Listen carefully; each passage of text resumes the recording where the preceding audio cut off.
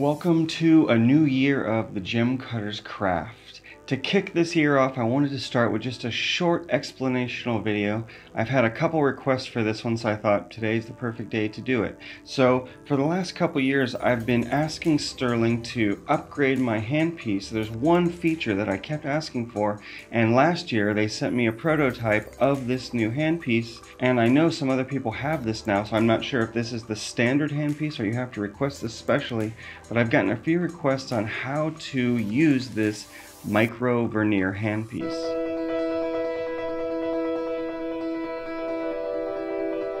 You can see on the left handpiece, the original vernier scale just has a line in the brass part, and you line up that line with the number that you want to cut, and that's as good as we can do. So if you want it to be on 20 like this one is, you put it on the 2.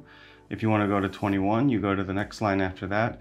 And if you need to go in between 20 and 21, then your guess is as good as mine. It's pretty easy to put it halfway between and get it to 20 and a half, or maybe you can even eyeball 20 and a quarter, but any closer than that, it's not really possible. And in my opinion, it's not really necessary, but if you want to go ahead and follow very specific diagrams that have decimal point angles, then this new one is going to be useful for you.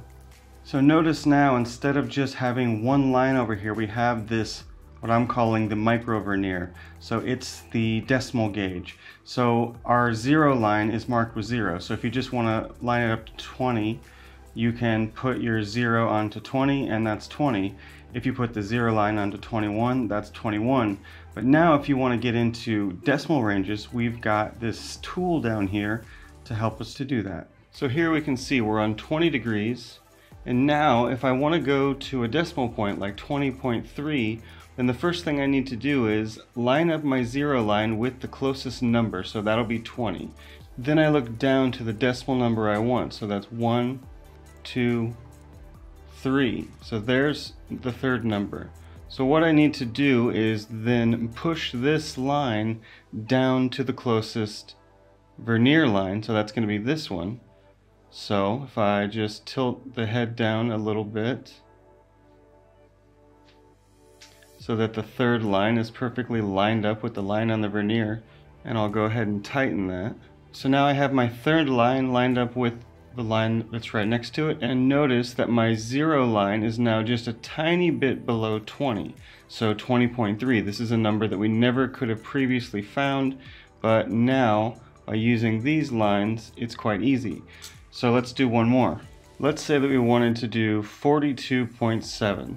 So I'm going to take my 0 line to 42, so 41, 2, and then now I'm going to look down to 7. So there's 5, 6, 7, and then I need to push this one down to the next line. So it's not this one, it's this one. So if I tilt the head, so the 7 is perfectly lined up with that line. I'm going to tighten it over here, and now you see we're at 42, and then about 3/4 of the way down, 42.7. Again, another number that we couldn't have found.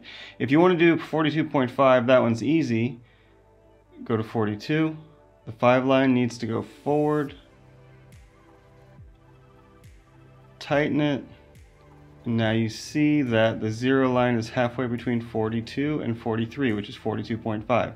So you can do any decimal number here between the whole number to 0.1, 0.2, 0.3, 0.4, 0.5, 0.6, 0.7, 0.8, 0.9, and then finally 1 is the next biggest number. You probably never need to use 1 because you could just go to the next whole number up here, but it's there for your convenience as well.